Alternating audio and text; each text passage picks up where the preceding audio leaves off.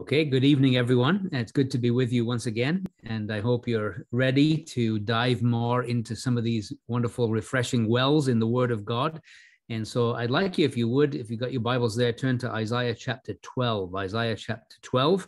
And it's not a long chapter, just 6 verses, but a very beautiful chapter.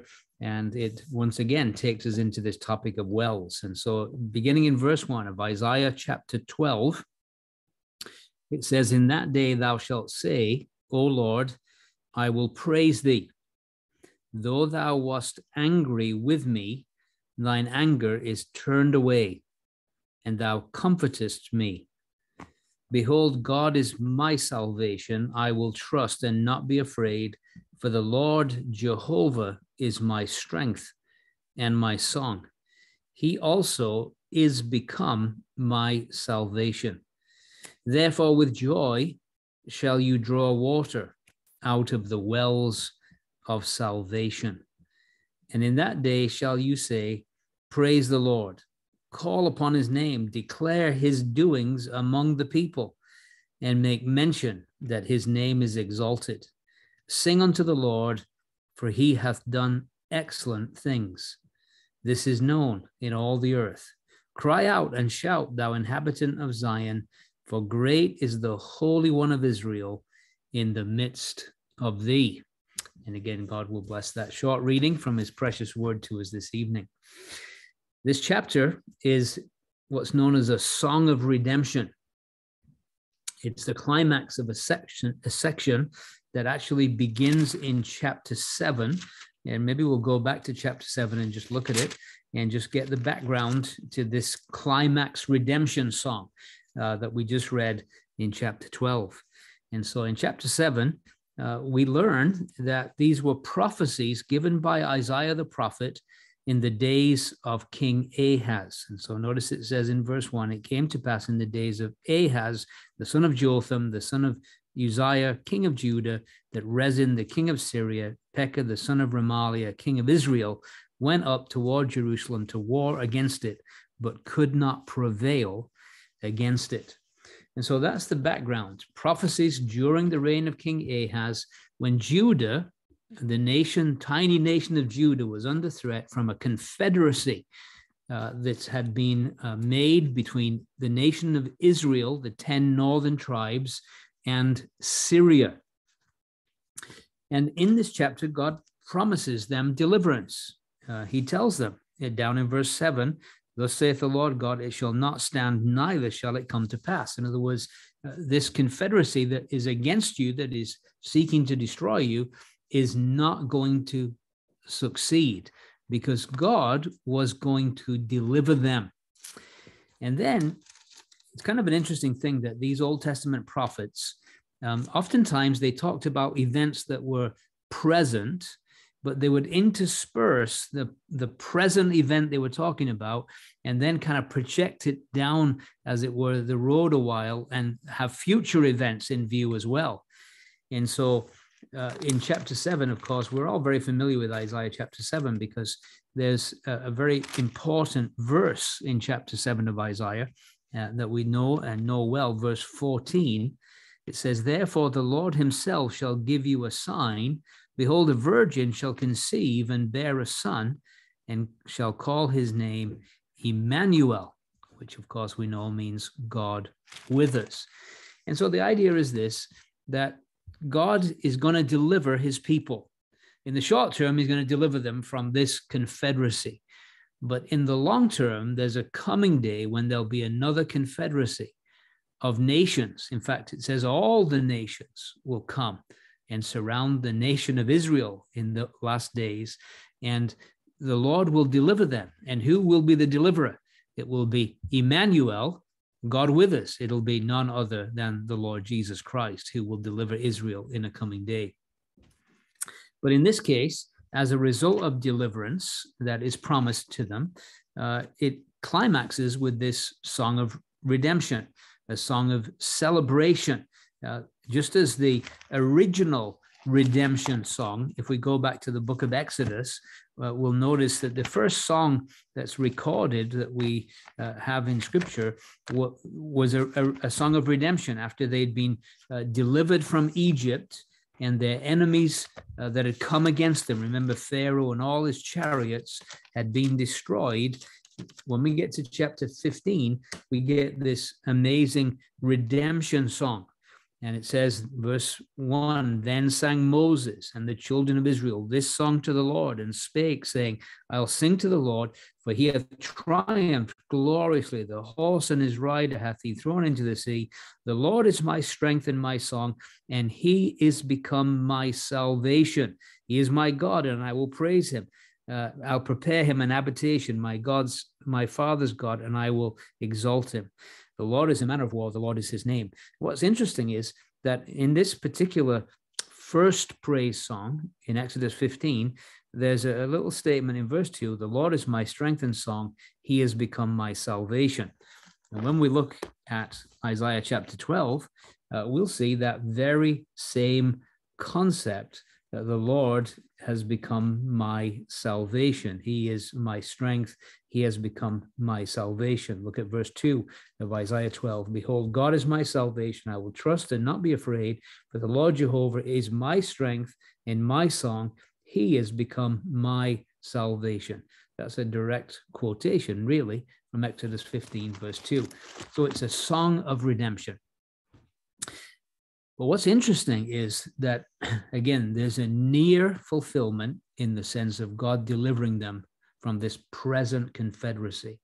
But there's also a far fulfillment when Israel are going to really sing this song. And I believe that they're going to sing it at the beginning of the millennial kingdom after their time of great tribulation is over. And you say, well, this time of Jacob's trouble, how do we know that? Well, it's kind of interesting that in chapter 11 of Isaiah, we have a great description of the millennial kingdom, don't we? We read marvelous things like verse 6, where it says, the wolf also shall dwell with the lamb, and the leopard shall lie down with the kid, and the calf and the young lion and the fatling together, and a little child shall lead them. And then it goes on and talks about verse 9, they shall not hurt nor destroy in all my holy mountain, for the earth shall be full of the knowledge of the Lord as the waters cover the sea. So it's a description of the millennial reign. And who is the one who's going to reign? Well, chapter 11, verse 1, there shall come forth a rod out of the stem of Jesse, and a branch shall grow out of his roots, and the Spirit of the Lord shall rest upon him, Spirit of wisdom and understanding, Spirit of counsel and might, Spirit of knowledge and of the fear of the Lord, and so on and so forth. So what we can say is, actually, it's when Emmanuel, God with us, comes to reign over his people, that there'll be a time of unprecedented blessing on this earth. Right? It's going to be a marvelous time, and all the wars and all the stuff that's been going on and things that make this world a barren wilderness in our present, no more school shootings, no more of all this stuff that's going on. It's going to come to an end. There's going to be a time of unprecedented blessing, a righteous government, a perfectly righteous king reigning in righteousness for 1,000 years. It's going to be an amazing, and the earth will experience it's Sabbath rest. In fact, it says in verse 10, in that day there shall be a root of Jesse, which shall stand for an ensign of the people. To it shall the Gentiles seek, and his rest shall be glorious. It'll be a time of glorious Sabbath rest for the earth. And so, great time. And as a result of that, Israel, who will be converted at the second coming of Christ, will burst into song.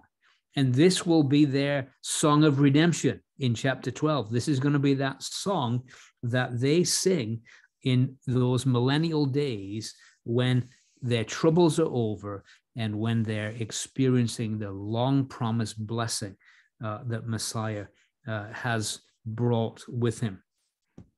So this remnant of Israel that have experienced deliverance, they've come through the tribulation, they're coming into the restoration of the land into the millennial days, and they are going to praise. And so it's going to be a wonderful time. You see, in Exodus 15, remember when they praised the Lord because he delivered them from Egypt, as soon as they got into the wilderness, it wasn't too many days before they were complaining at the waters of Mara, and they were saying the waters were bitter, right? It was short-lived. They sang 1 minute, and then they're bitterly complaining in a short time afterwards. But when they sing this song in Isaiah chapter 12, this song shall never cease. Throughout that 1,000 years, it will never be disturbed. They will enjoy unprecedented peace, and joy, and harmony, and there'll be no bitter waters left to drink. It's just going to be sweet waters that are going to come out of the wells of salvation. It's going to be a tremendous, tremendous time. But although the primary interpretation, and again, we want to draw a distinction between primary interpretation and then practical application. And so certainly the primary interpretation of this song is the song of redemption for Israel. But for those of us in this church age, there's a certain sense in which we've already tasted the powers of the age to come. I love that scripture in Hebrews chapter 6. Maybe we'll just turn there for a second. Hebrews 6. And it just simply says this, speaking of the Hebrew Christians, and he said, it's impossible for those, verse 4, who were once enlightened, have tasted of the heavenly gift, made partakers of the Holy Ghost, and have tasted the good word of God. And notice this, and the powers of the world to come, or the powers of the age to come. And what it's telling us is actually that when we got saved, we already got a taste of the age to come. The age to come is going to be a time of peace on planet Earth, but we already have peace ourselves the minute we were saved, right? We have peace with God through our Lord Jesus Christ. And so we've already entered in a sense, in a measure, we've tasted something of what that glorious age is going to be like. And it's a wonderful thing. And by the way, I do believe that when there's revival, and it's one of my favorite topics, because I'm praying for revival, because it'll be a very different scene than it is now. But during times of revival, Christians have always said it seemed like the Lord had come down, and it seemed like his knowledge was everywhere. It just seems like, and what was it? Well, it's a little taste. It's tasting the powers of the age to come. Whenever we experience spiritual revival, it's giving us a little glimpse about what that coming millennial age is going to be like. And we're just getting a taster. And it's wonderful. And you read of these times. I've read accounts of revival in places like Scotland, where all the bars shut down, where the jails were empty, where the policemen had nothing to do, where crime was unheard of, and where people were singing psalms and praising God day and night. And it was an amazing time. The whole community was transformed. And what had happened? Well, they were tasting the powers of the age to come, and they were loving it. And that's why we need to pray for that, because right now we're not enjoying that much in our current scene. We're seeing wickedness on every part. We're reminded of it even this evening. So we want to certainly see application in a practical way to the church, that we can experience this in a measure, tasting the powers, because we have drawn water from the wells of salvation. We know the Holy One of Israel in the midst of us, right? Every time we gather, what do we say? Where two or three are gathered, there is he in the midst, and he's the Holy One of Israel. He's already in the midst now. He's going to be in the midst of them in this millennial day, but we've already experienced some of that and enjoying it immensely. And so certainly there's practical application for us. Now, when we look at chapter 12, having kind of laid the background and the scene, it really divides into two sections, and it's pretty easy to see. Verses 1 through 3, it begins with, and in that day thou shalt say. And if you notice verse 4 through 6, it says, and in that day shall ye say.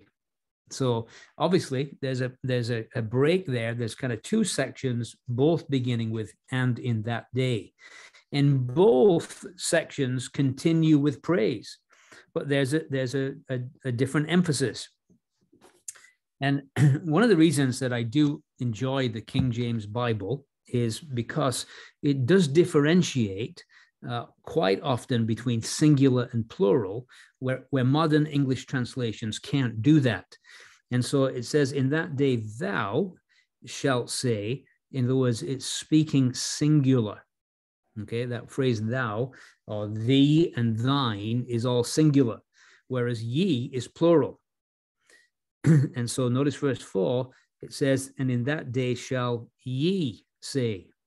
That's plural. So the first section, verses 1 through 3, is individual. And then the second section, 4 through 6, is plural. It's speaking of all, ye, all of the children of Israel. Okay, so singular versus plural. And certainly we'll be able to see why that is the case.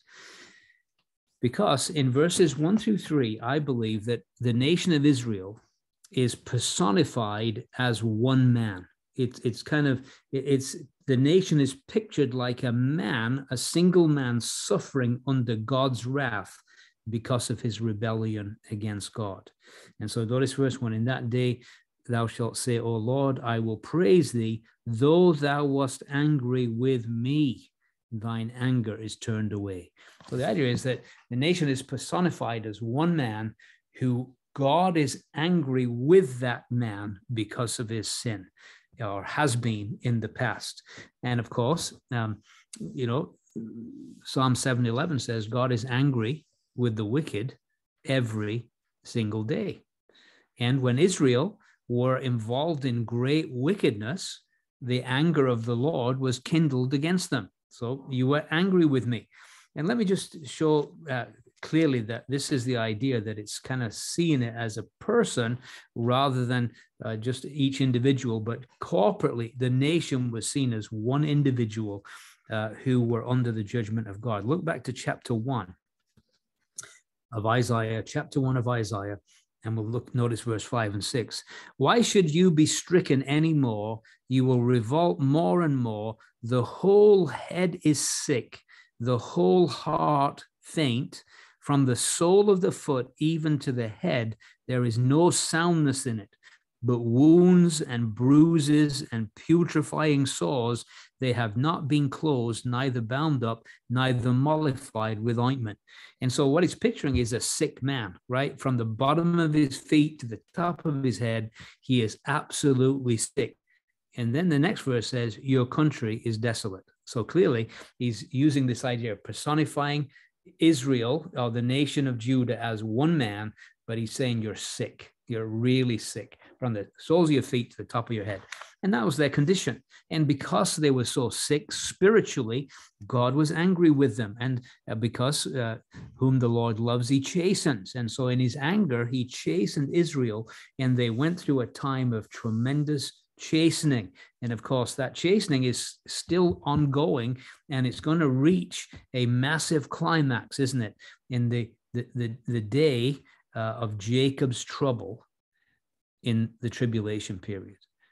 God's dealing with that nation, chastising them. And so we're given this picture in this first section of his anger with them is now past, and comfort is coming. But he's picturing them that way as once so totally involved with sin that the body was just kind of described as full of sin. That's how the nation was.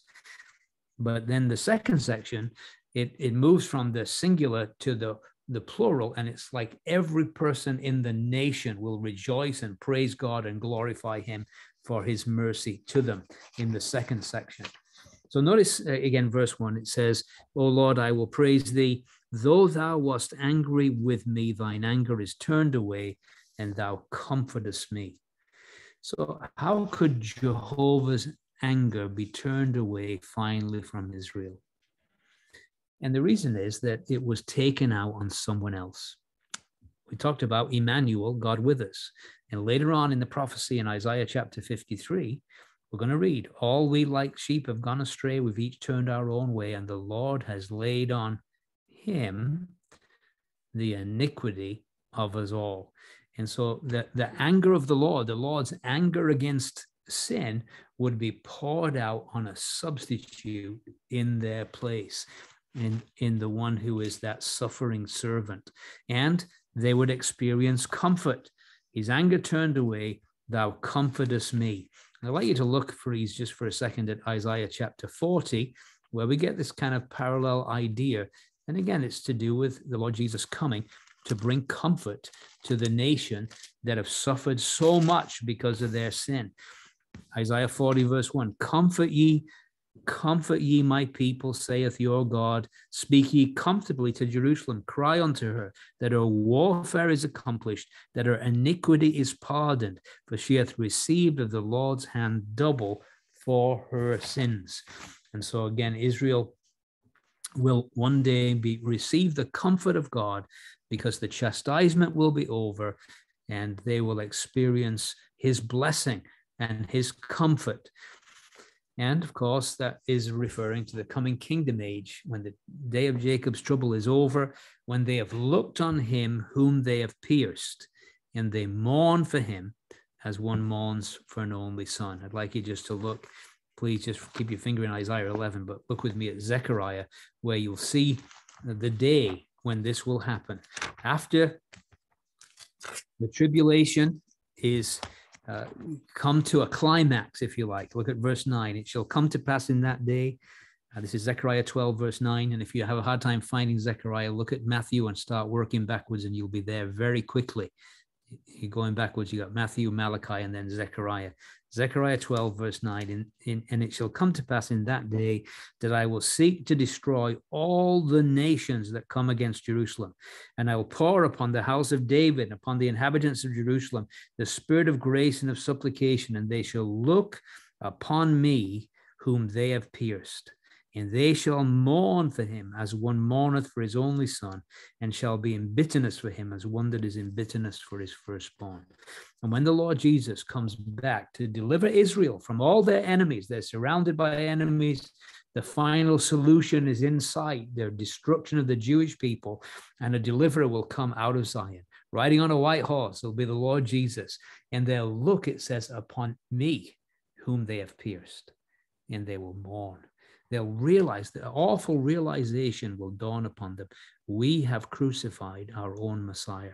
And there'll be massive mourning. Instead of rejoicing that they've just been delivered, you know, you'd think they'd be dancing in the streets. You know, they were about to be wiped out, and now a deliverer has come, but he's the last person they expected to come to their aid, was the one who they called the apostate and despised and rejected.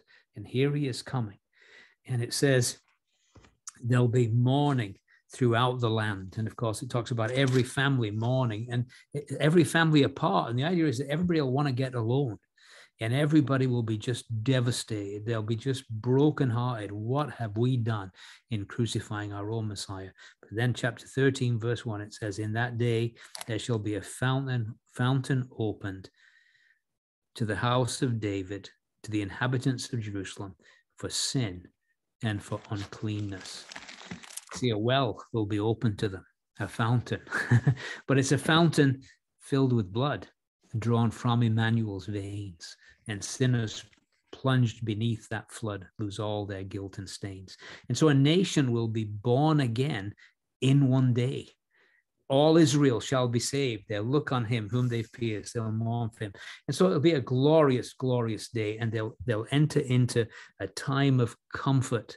And they'll acknowledge, in verse 2, a marvelous, marvelous verse. And you know, the tragedy is, I have to say this before I go on to verse 2, is that when Jesus was on earth, they had an opportunity to drink of that life-giving water. Remember John chapter 7. And the Lord Jesus says to them, if anyone thirst, let him come to me and drink. As the scripture said, out of his innermost being will flow rivers of living water. This spake he of the Spirit that would be given when people believed on the Lord Jesus. You see, come to me. But they refused. They said, we will not have this man.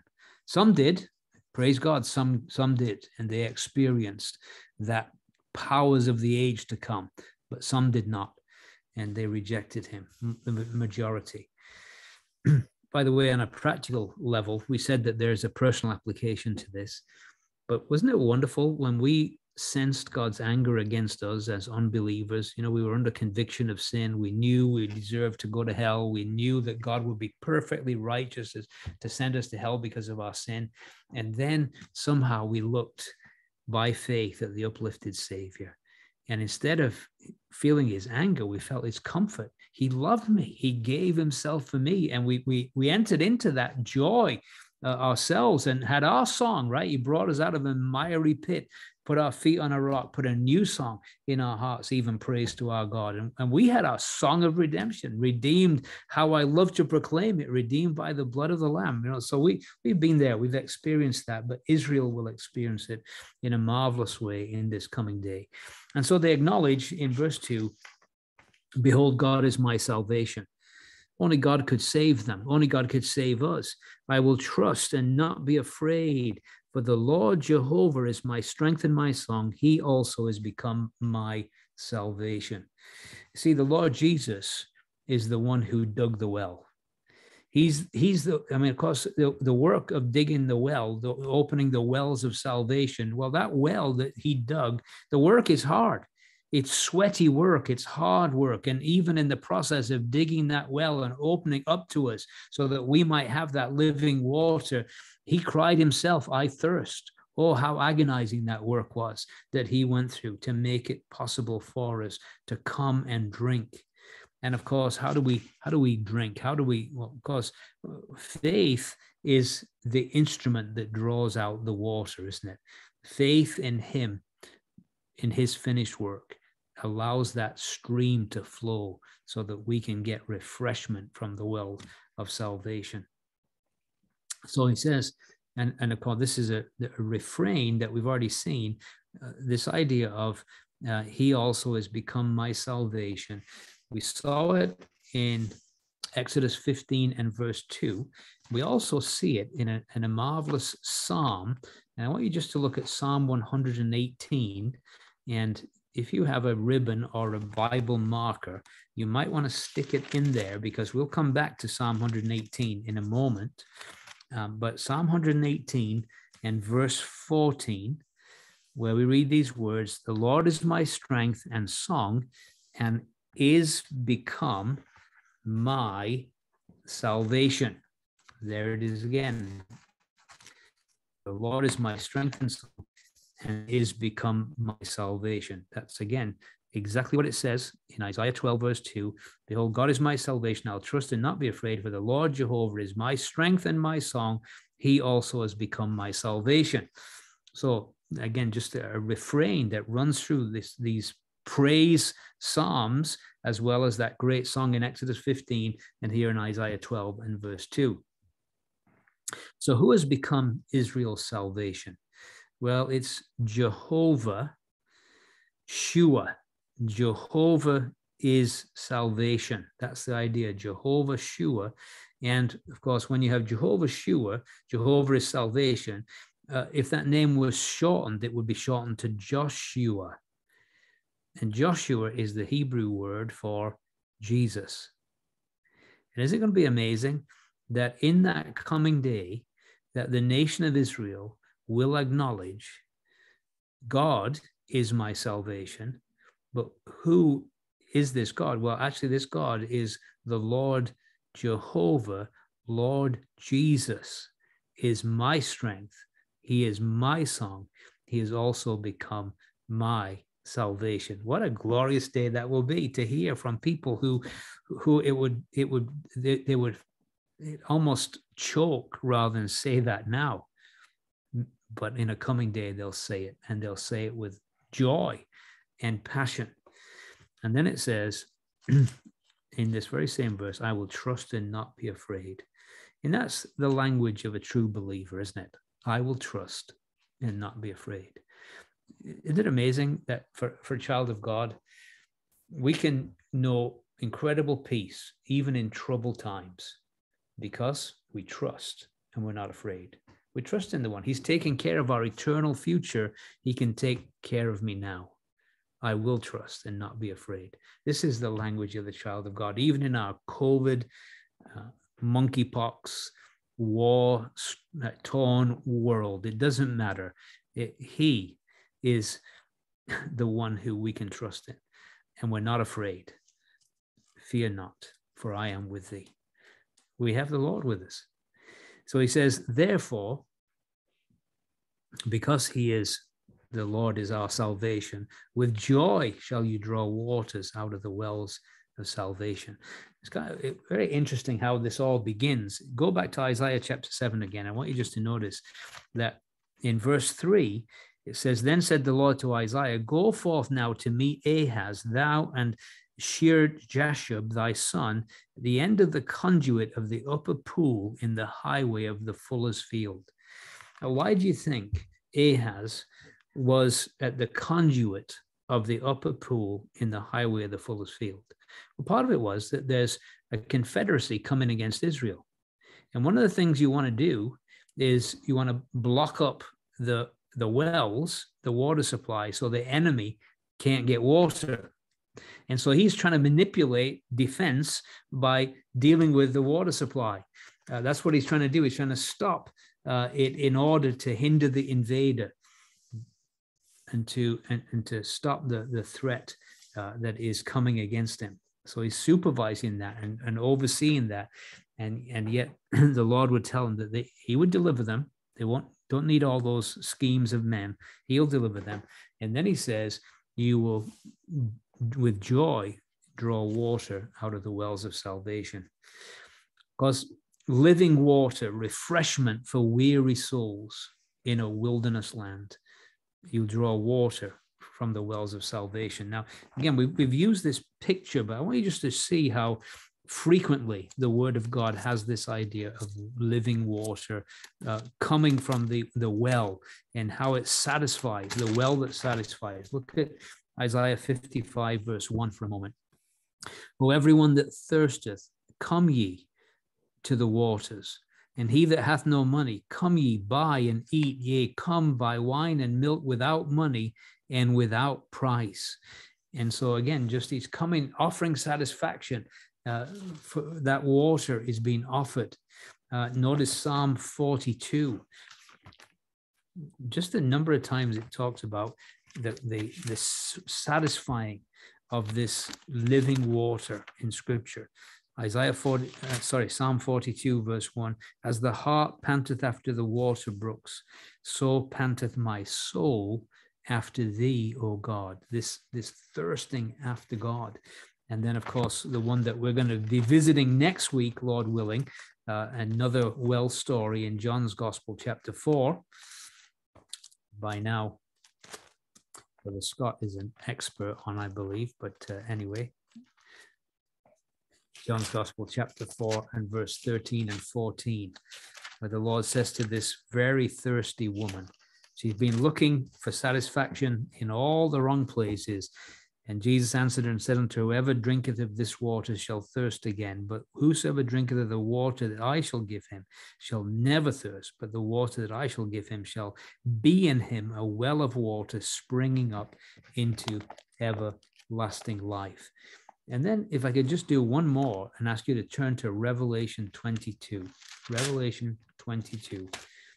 Right at the end of the Bible, the very last chapter, verse 17, it says, the Spirit and the bride say, come, and let him that heareth say, come, and let him that is athirst come.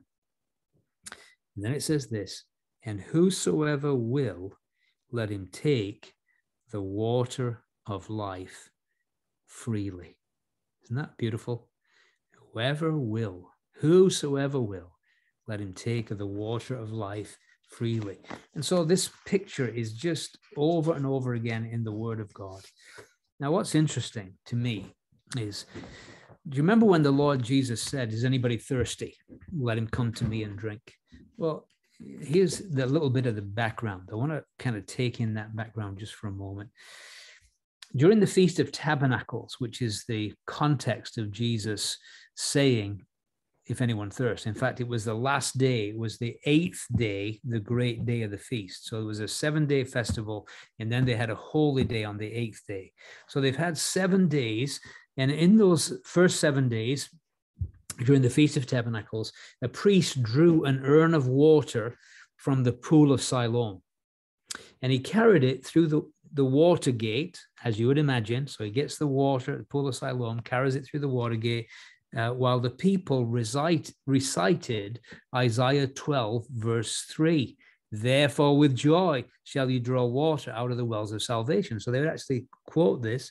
And then, once inside the city, they paraded the urn of water to the altar, accompanied by a choir singing Psalm 113 through Psalm 118. That's called the Great Hallel. And they would sing those as this ritual was going on. And then the priest would pour the water on the altar as an offering to God. But on the great day of the feast, they marched 7 times around the altar before pouring the water. And so they made a real big deal of it. And of course, the whole time they're singing, but at the climax, when the water's about to be poured, they actually are singing from Psalm 118. And we know the very spot they're singing from. It's from verse 19 to verse 29. That's why I asked you to keep your ribbon there. I want to read it to you. It says this: open to me the gates of righteousness. I will go into them, and I will praise the Lord. The gate of the Lord into which the righteous shall enter. I will praise thee, for thou hast heard me, and art become my salvation. The stone which the builders refused is become the head stone of the corner. This is the Lord's doing. It's marvelous in our eyes. This is the day which the Lord hath made. We will rejoice and be glad in it. Save now, I beseech thee, O Lord. O Lord, I beseech thee. Send now prosperity. Blessed be he that cometh in the name of the Lord. We have blessed you out of the house of the Lord. God is the Lord, which hath showed us light. Bind the sacrifice with cords, even to the horns of the altar. Thou art my God, and I'll praise thee. Thou art my God, I will exalt thee. Oh, give thanks to the Lord, for he is good. And isn't it interesting that while they're going through all this ritual, they're actually reciting the stone that the builders rejected has become the head of the corner. And yet the Lord Jesus, after all that ceremony, after a week of religion, he says to them, he stands up on that great day of the feast, and he says, is anybody thirsty? You've had all this ritual, you've had all this religion. Is there anybody thirsty? He said, if you're really thirsty, let him come to me. You see, I'm the one that can give you that water welling up, so much so that actually it will come out from you like rivers of living water. I can really satisfy you. Religion can never do that. And so it's Christ is the one who is in view here. Whoever drinks of this water will thirst again. The world's religion, the world's materialism, the world's hedonism. It never satisfies. They'll keep going back for more because it never satisfies. But he says, I'm going to give you that which satisfies. And so it tells us in verse 4, as they move from dealt with as God, dealing with them as an individual, it says, in that day shall you say, praise the Lord, call upon his name, declare his doings among the people, make mention that his name is exalted. And so now they're going to be giving testimony to others. They're going to be telling everybody what the Lord has done for them. Israel, redeemed and wanting to speak of the one that for centuries they were forbidden to even mention. And they want to speak about him. Praise the Lord, call upon his name, declare his doings among the people, make mention that his name is exalted. And of course, amongst the people, amongst the nations, reach out to all the nations. We're reminded again of the Apostle Paul. He tells us that if the fall of them, in Romans 11:12, Israel, be the riches of the world, and the diminishing of them, the riches of the Gentiles, how much more their fullness? For if the casting away of them be the reconciling of the world, what shall be the receiving of them but life from the dead? And so I believe that what's going to happen is the nation of Israel are going to just tell everybody how marvelous the Lord Jesus is. They're going to go at great lengths to let everybody know how marvelous he is. They're going to praise the Lord, call on his name, declare his doings, sing to the Lord, for he has done excellent things. And this is known in all the earth. You see, all the earth has to know this. They're not content just to keep it to themselves anymore. They're not going to be that exclusive club. They want everybody to know how marvelous the Lord Jesus is. Cry out and shout, thou inhabitant of Zion, for great is the Holy One of Israel in the midst of thee. And of course, just like the book of Ezekiel, at the very end, it says, Jehovah Shammah, the Lord is there. And in the millennial kingdom, the Lord will literally be there in the midst of Israel, in Jerusalem, be reigning from there. And he'll be the Holy One of Israel in the midst of them. And they will be so delighted. And yet, what about us? We have been redeemed at such great price. We've been given that fount of living water. And is it true of us that out of our innermost being flows rivers of living water? Do we want to tell everyone about the greatness of the Lord Jesus, how wonderful he is? Are we wanting to spread abroad the victor's fame? We should have that overflowing life, right? He's done so much. He was angry with us, but he's turned it away because the Lord Jesus took our sin in his own body on that tree. And when we meet together, how wonderful to be reminded that that Holy One of Israel is in the midst of us. Where two or three are gathered together in my name, there am I in the midst. And so, by way of final application, because our time is just about gone, isn't it a joyful thing for us to recall the wonders of our salvation? And if we were to draw waters out of the wells of salvation, we could bring out all the marvelous aspects of our salvation and think about them, and it will bring great joy to us. We'll think about the substitutionary atonement and the price that was paid for our redemption. We think about regeneration, how we've been born from above. We're new creatures in Christ. That's a great thing out of the wells of salvation. Think about redemption, the price that bought us out of the slave market of sin, never to put us up for sale again. We think of justification, that we're declared righteous because of what Christ has done for us on the cross. Propitiation, God is satisfied with the work of his Son, nothing to add to it, nothing whatsoever. It's all perfectly accepted. And then adoption, that we're treated not as babes, but as adult, mature sons. And sanctification, that he set us apart for himself now. And then glorification, one day we'll see him and we'll be like him and we'll see him as he is. Is there a lot of things that could bring joy to your heart if you would meditate on those great truths? Therefore, with joy shall you draw water out of the wells of salvation. May God encourage us to go to the wells and drink deeply of that living water, and not just drink it, but that it would well up within us and then overflow his glory, reaching out to others through us. May God encourage us with these things. Our Father, we're so thankful for thy precious word, the consistency of it, the order of it, the marvelous way it fits together. Lord, we're just so blessed, and we're thankful for the Lord Jesus, the glorious Savior, the one who loved us at our very worst, the one who went to Calvary and, as it were, dug that well at great cost to himself, so that we might indeed drink of this living water. Oh, what a marvelous Savior. We thank you for him. We praise his glorious name this evening. In Jesus' name, amen.